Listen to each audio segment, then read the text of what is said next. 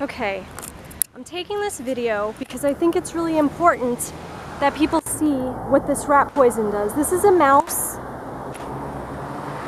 that I came across on Mass Ave right by my building. The way it's acting, this is the way they act when they've been poisoned by rat poison, rodenticides.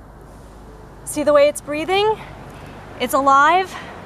This is a very cruel way to die, and this is how the eagle probably died. I am literally inches from this mouse and it's not running away. Now what'll happen is, because it's weak and tired, actually this might be a small rat, not a mouse, because this is weak and tired creature, he will probably get caught very easily. See, now he's spasming. Very easily by a red-tailed hawk, which is in the neighborhood, or any other kind of predator, and he could die. And then they will get the poisoning and they will die too. Because now he's easily susceptible prey because he's been poisoned.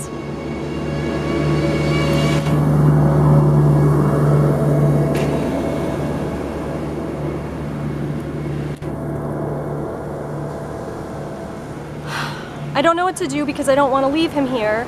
I don't actually want to see him suffer anymore.